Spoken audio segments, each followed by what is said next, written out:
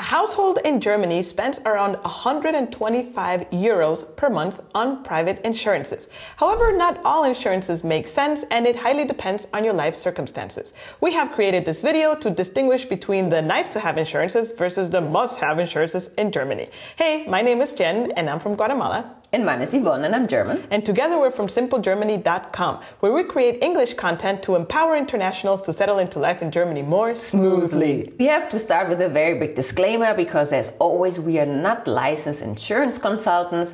This video is based on our own experience, research and personal opinion. So let's start with the top 5 must-have insurances in Germany. Number 1 is health insurance or Krankenversicherung. It's mandatory, to be frank, and you actually need it already to come to Germany. You need it if you need a visa, you need it for your visa. If you don't need a visa, make sure you get it because it's illegal to not have one. So there are 3 options of health insurance in Germany. Number 1 is public health insurance. Number 2 is private health insurance. And there is a third option that's called expat or incoming health insurance, which is kind of like an in-between solution if you don't qualify for either one yet, and you should only get it for your visa and maybe for the first year until you decide for public or private. Answering the question which health insurance is best for you, your circumstance, and your family if you're moving with them to Germany, it's a very complicated topic because #bureaucracy in Germany, it's not so easy. However, there's a really cool company called Feather, which they can advise you on which one is the best insurance for you. Their motto is not to push private health insurance because they get a bigger commission, it's actually to find the best option for you. If you already know which health insurance suits you and your lifestyle best, from our readers at simplegermany.com, the favorite public insurance is Techniker Krankenkasse, or short TK, because they also offer the services in English. And for private health insurance, it's actually Ottonova, which is a new digital and also all in English private health insurance. You can find the links to these 3 service providers as any other service provider that we will mention in this video in the description box below. And those are affiliate links, meaning we do get a commission from it without any extra cost for you should you choose to click on them and use their services. Number 2 is actually my favorite insurance in Germany just because of my relationship to it, and that is the Privathaftpflichtversicherung. Did I say that right? You said it very good. Which is private liability insurance. I was in Germany for the couple of years without this insurance, and I must say it was not well received by some Germans. This is not a mandatory insurance, meaning that there is no law that you have to have this insurance. However, it is very highly recommended. 83% of all of Germans have this insurance. And that is because in Germany, you are 100% liable for any damages you cause to third parties. You can get liability insurance for yourself from around 3 euros per month, so it really is a no-brainer to have. And the favorite provider from our readers is Getsafe. I mean, that's cheaper than a beer. Sometimes beer costs $3.50, so I think it's worth it. If you want to know more details about the private liability insurance, we have a detailed video that you can check out in the link that's coming up there. Number 3 of a must-have insurance is car insurance. If you own a car, that's to be said. If you own a car, at least the liability part of the car insurance is absolutely mandatory by law. Usually a car insurance, in German Kfz-Versicherung, consists of 2 parts, the liability part and the damage insurance. Damage insurance is up to your own choice. Liability is a must. How much money you pay for your car insurance really highly depend on so many individual factors that we will not touch in this video. But on average, to have a full car insurance with liability and damages, you can estimate around 600 euros a year. But again, this is a very kind of like estimation because it highly depends. To have the best market overview and enter all your individual characteristics that fall into this insurance, you can actually follow the over-the-shoulder guide that I recorded from the website Tarifcheck, which is a comparison site that guides you through finding the best car insurance for you. Number 4 is dog insurance, or in German HHH, which means Hundehalter-Haftpflichtversicherung. Yeah, no way I was going to remember that for this video. So 6 out of the 16 states in Germany actually have this insurance as a mandatory insurance you need to have if you own a furry friend. However, even if you don't live in those states where it's mandatory, it's highly recommended to have this liability insurance in case your dog causes damages again to third parties. Same principle as with your private liability insurance. I would argue you can control the behavior of your dog even less than your own, so the same principle applies. Yes, this insurance also starts from €3 onward, and the favorite provider from our readers at simplegermany.com is from Getsafe, because they also have an all digital, all English, cancel monthly policy that is very easy to sign up and cancel if you need to. And they include all breeds, so there's no exclusion of maybe more dangerous or complicated breeds. Since we're talking about dogs, additionally to liability, you may also opt to get health insurance for your puppy. That is absolutely voluntary, not a must-have. We just want to mention it. And here the provider of a choice or the favorite provider would be Luco, because it's actually the only provider in the market that offers puppy health insurance or pet health insurance in English and all digital. If you opt to go for that, they also provide liability insurance, so you could get it as a package. Health insurance or even surgery insurance for your puppy is a bit more pricey, as it starts from around €30 per month. Number 5 is Ausland-Reiseversicherung or travel insurance. This one is voluntary, but you should highly consider it if you have public health insurance in Germany. Reason being is because public health insurance, it actually does cover within the EU, however only up to the governmental standard in the country that you're in, which often is lower than the cover in Germany. So in that case, or especially if you travel beyond the EU, that is something you should consider getting, because often, especially in certain countries, medical costs can explode easily.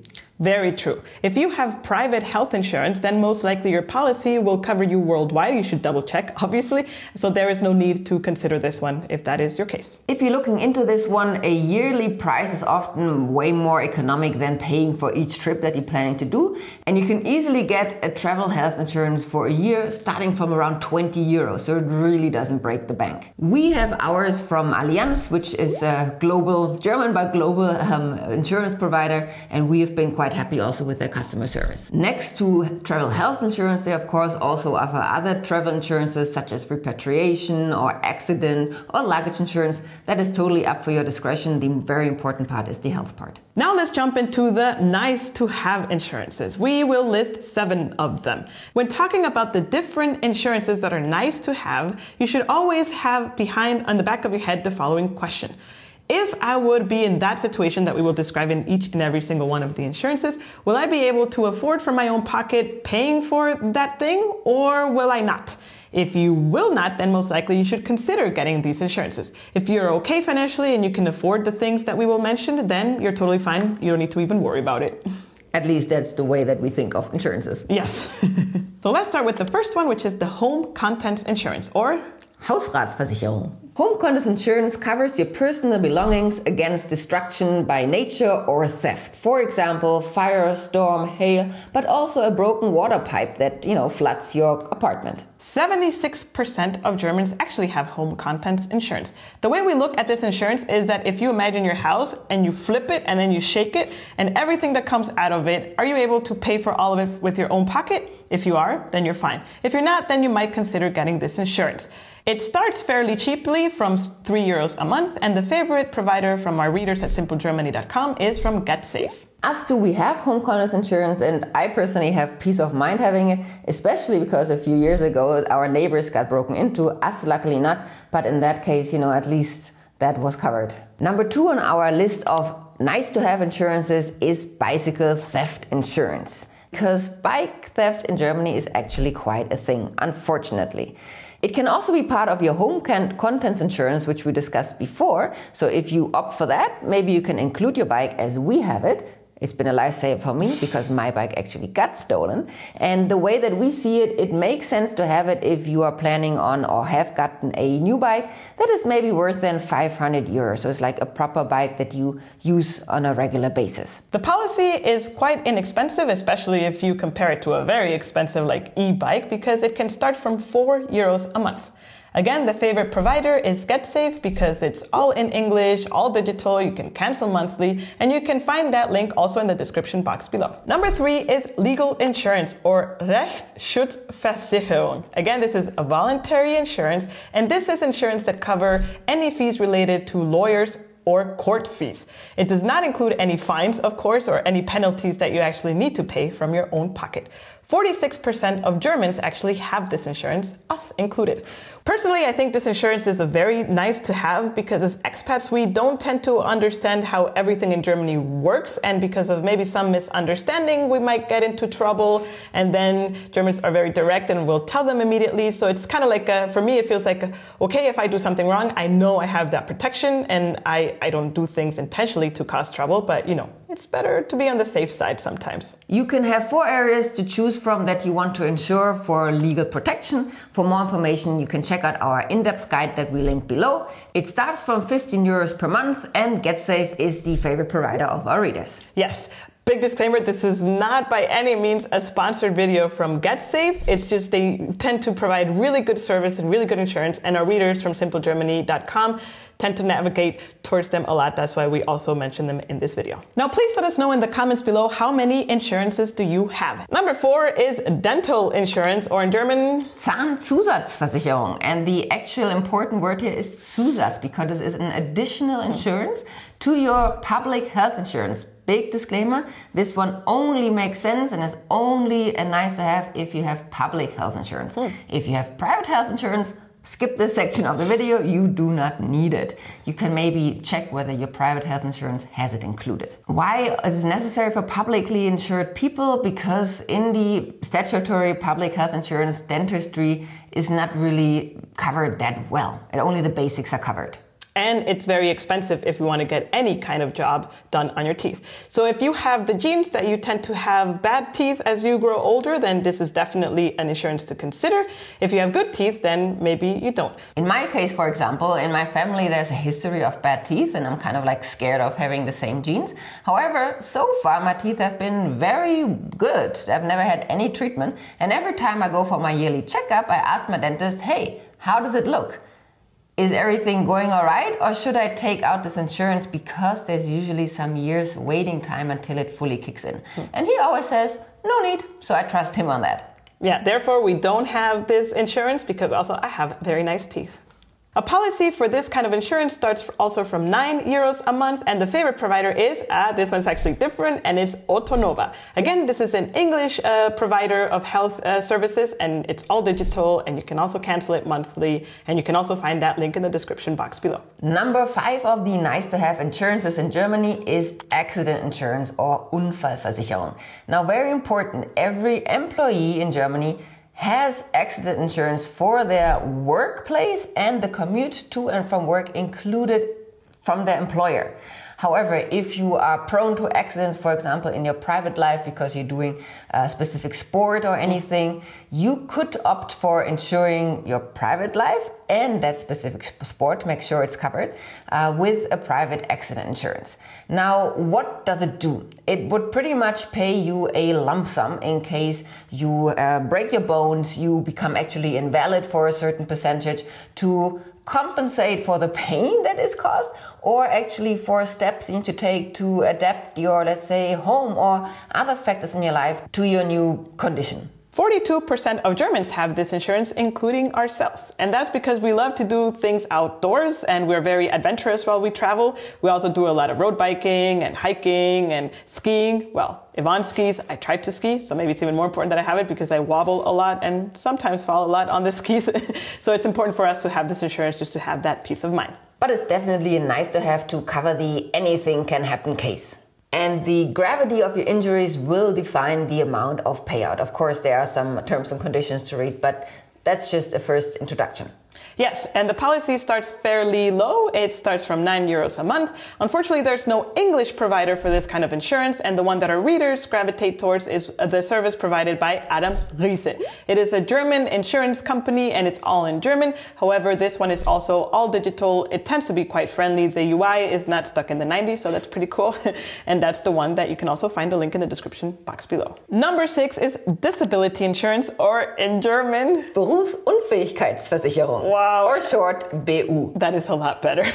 Now, when you ask a German insurance broker, which is the most important insurance to have next to health and liability insurance, they will most likely name this BU insurance. And particularly tell you the younger you are, the better to get. I've heard also that this is one of the toughest insurances to get because the health questionnaire is actually quite extensive, which leads that only 26% of Germans have it. So this is actually the one insurance that you can't just buy, but you actually really need to apply for it. So this insurance protects the loss of your income due to maybe some long-term injury, some mental health issues, or anything that prevents you from performing your job as it is. So the difference of BU compared to accident insurance is that the BU pretty much pays you a monthly pension if you are unable to perform your job for longer than 6 months, and that is declared by a doctor, of course.